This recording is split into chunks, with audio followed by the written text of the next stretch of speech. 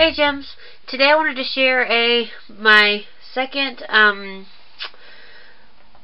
stacking the shelves video. I think it's my second, I'm not positive, but I think it is. So that is what I'm going to share today, and right now I'm going to change the camera angle because it's not perfect, and there, that's better. Okay,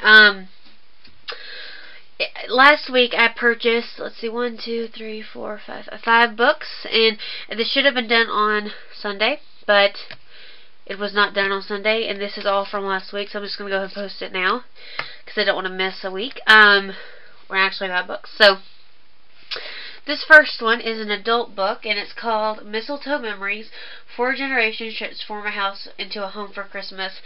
It's from the 1920s to the, let's see,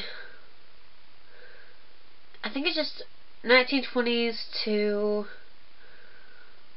like the, I don't know, but it's 4 generations, and it starts off with, it's 4 different romance novels in one, but it's the same house that stays through the whole book. So they all transform this one house into a home, 4 generations worth of people. So that's the first one, and it's a Christian-based novel, and it is for adults, but I'm really looking forward to it. I'm not really big into historical fiction, so this is going to be different and a change for me, but my mom picked it up and thought I like it, and it seems really good, so I'm going to try it. The next one I'm very excited about is The Elite by Kiera Cass, and this is the second one in the selection series. I'm very excited. I did start it already. It's in my October TBR, which I will do a video of, and I'm very excited to read this book, to finish it, because it's really good so far, and I cannot wait to go a little bit further into the series. The next one is The Book Thief by Markus Zusak, and I'm pretty sure most of you have heard of it. I'm not going to go into too much detail about it. It's being turned into a movie, so I thought I would go ahead and pick it up and try to read it so I could be a part of the experience and watch the movie. It's a very thick book, but I'm very excited.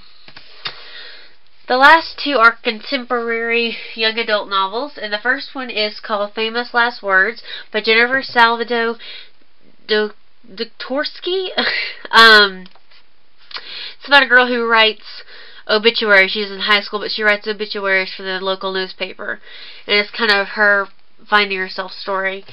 And I'm very excited to read this because I'm a writer and I like to read books about other writers. It's a pretty thin book, so it shouldn't be that hard to finish.